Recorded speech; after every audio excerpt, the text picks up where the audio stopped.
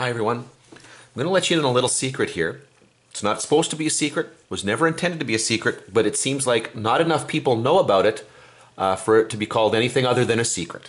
Okay? So we know that when I write 2 multiplied by a, we know that multiplication is a nice way of fast-tracking addition.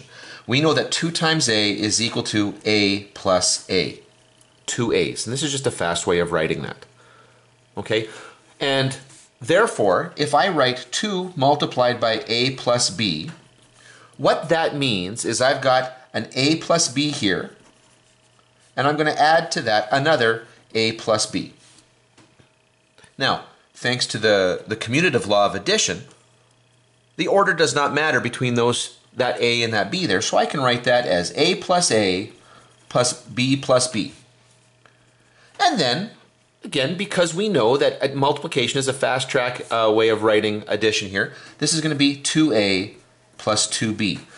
And so we see that 2 multiplied by a plus b is the same as 2a plus 2b. So what does that mean? Well, what you were told a long time ago, and this is what I want you to understand about this, is that multiplication does distribute over addition. Okay?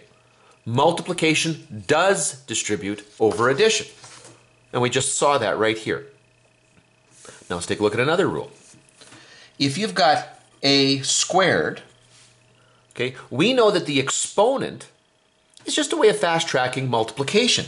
We know that a squared means a multiplied by a, and I'm using the dot to represent multiplication.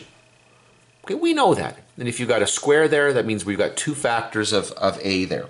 Now, if I've got, in parentheses, a multiplied by b, and I want to make sure that that operation is there, that it's clear, okay, a multiplied by b, I know that that means, just like it did up here, that's going to be a multiplied by b, multiplied by a multiplied by b. That square means it's the whole thing, whatever's in parentheses, multiplied by itself. Now, multiplication is commutative, just like addition, so I can change the order of those 2 middle factors. So that becomes a multiplied by a, multiplied by b, multiplied by b. And just as we saw up here, I can now fast track this bit of multiplication, and I will get a squared multiplied by b squared. And so what we're seeing here is another rule that you saw a while ago, okay? And that is that exponentiation does distribute over multiplication. Exponentiation does distribute over multiplication, and that's just what we saw. That square distributed to both of those factors there. Now let's take a look at another example here. Let's say that you've got a plus b squared. Well, we know that that means I've got a plus b as a factor twice. So it's a plus b multiplied by a plus b. That's what square means. Now, when I've got multiplication, okay, I'm taking this bit right here, maybe just cover it up with my thumb. This is my thumb multiplied by a plus b. There's addition. Well, I already know that multiplication does distribute over addition. So I know that that could look like this. That's going to be a plus b multiplied by that a plus b multiplied by that b. Okay, I did the exact same thing here that we did up here. I just distributed that 2, okay, to both of those terms there. Now, because order doesn't matter for multiplication, I can rewrite that as a times a plus b times a plus b. Oh, and there it is again. I can distribute a by both of those terms there. So this becomes a times a, or a squared, plus ab, plus b times a, plus b squared.